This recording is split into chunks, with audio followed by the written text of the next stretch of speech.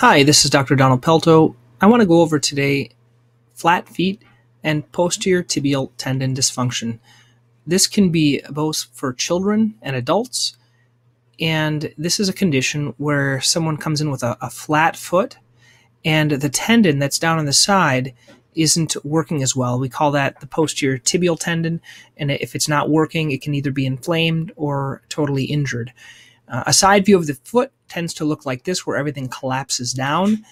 Or as well, if you look at the back when someone is walking, you can see that the heel goes out. We call that eversion of the heel, or you can sometimes think that the ankles fall inward. And this is a condition that can be seen both in young children, it can also be seen in adults, and it can progress over time. This may or may not be symptomatic for people. A little bit about the anatomy. What you're going to notice is there's a tendon on the side of the leg called the posterior tibial tendon. This tendon, it has a portion that inserts on the inside of the foot and also a portion that goes underneath of the foot. It inserts by the navicular bone and underneath the navicular bone. And if this tendon can't do its job, and its job is to hold up the arch of the foot, if it can't hold up the arch of the foot because there's too much collapsing, it's going to get strained, it's going to get torn, and it's going to get tired, and it can't do its job. And it can sometimes have actually a tear or not work well. One of the symptoms we see is something called too many toe sign. So if you see someone with this condition and you see the toes kind of sticking out on the side, that's a condition called the too many toe sign, which is seen commonly with people with this condition of posterior tibial tendon dysfunction. Once again, looking at the foot, there's a collapse in the foot. The tendon may or may not be painful. Some people have this painful, or they may feel pain on the back of the ankle region. They may have pain where it inserts into the navicular. They may have pain on the bottom of the foot, and they may have pain on the outside. So kind of here on the outside of the foot, it may be painful as well because everything is impinging or getting kind of cramped on that side. Once again, looking at the side, you can see how everything is kind of curved in. So what's the goal? The goal of treatment is to bring all this curvature and straighten it out. There's a test that we do called the heel raise test to determine how bad this condition is. So if someone goes up and their heel goes from outward to inward, that's called a heel inversion, where it can invert, then the tendon is still working. But if someone goes up on their heel or up on their toes and it can't kind of roll back in, then that shows that there is dysfunction. So this one, it's able to recorrect and the heel is nice and straight. This one, it can't, so that they failed that heel test. And there's different types of treatments for this. Looking at an X-ray, this is the same X-ray. When you look at the X-ray, you tend to find that this angle right here, this is called the calcaneal cuboid angle. This is supposed to be straight, but since the foot goes outward, it's not straight. And as well, the talonavicular joint, this is the navicular, this is the talus. These two bones normally should be parallel. If they're not parallel, once again, it kind of, the foot flares off, kind of veers off to the side. So just to situate you, the talus right here in this little line, this is the position of the leg, and this is the position of the foot. That's why when you look at someone from the back, you see the back of the leg and you see the toes kind of sticking out, called the too many toe sign. If you look at the side of the X-ray, there are different progressions of it. You can see here a line that goes parallel with the first metatarsal and parallel with the talus. If someone has this collapsing foot, you can see a little collapse right in here.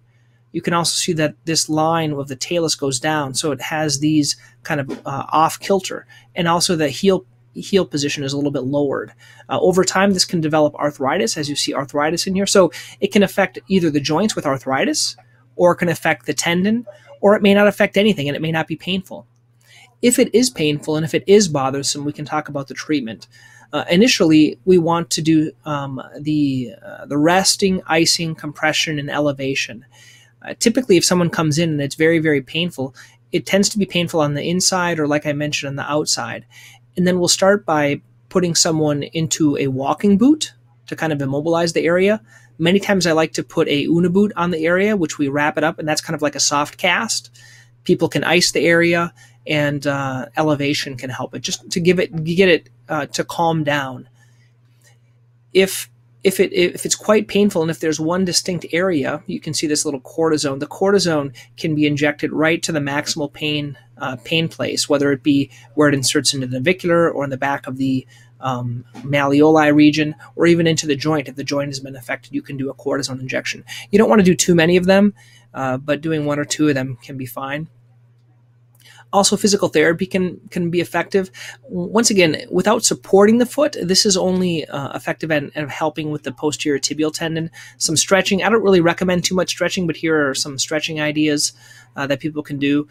More importantly, deep tissue massage, but only deep tissue massage or physical therapy can be helpful to help the tendon. But if you don't put the foot in the proper position, it's going to continue to become injured. There are different types of supports. This is something made by Aircast. It's called a posterior tibial tendon brace, or an Aircast support that gives support on the inside, gives it some cushion and support, very similar to that soft cast that was put on there. This is another option that keeps people more active. There are also different types of orthotics. Once the inflammation and the pain kind of goes down with the cortisone and with the rest, we want to, in physical therapy, we want to hold the foot in the proper position. Some people can do well with an orthotic. It's not going to be just a little simple over-the-counter one. This is going to be one that's going to be high in the instep. It's going to have a lot of support. It's going to have usually some posting on the inside here to help hold the foot in the proper position. These are going to be hard to fit in shoes, and you're not going to be able to wear every type of shoe you want. But for a lot of people, this can hold the foot in the proper position, and especially the heel in the proper position by correcting the heel position. If this doesn't work, the next step would be something called an ankle foot orthotic.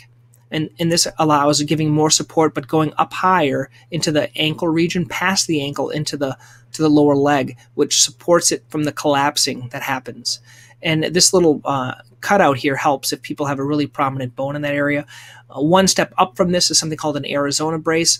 As you can imagine, having this tied up, it's going to be as if the foot is fused, as none of the joints can move. So this is kind of a more advanced treatment of it that may be necessary, and then surgery, once again, to repair the posterior tibial tendon if that's a problem.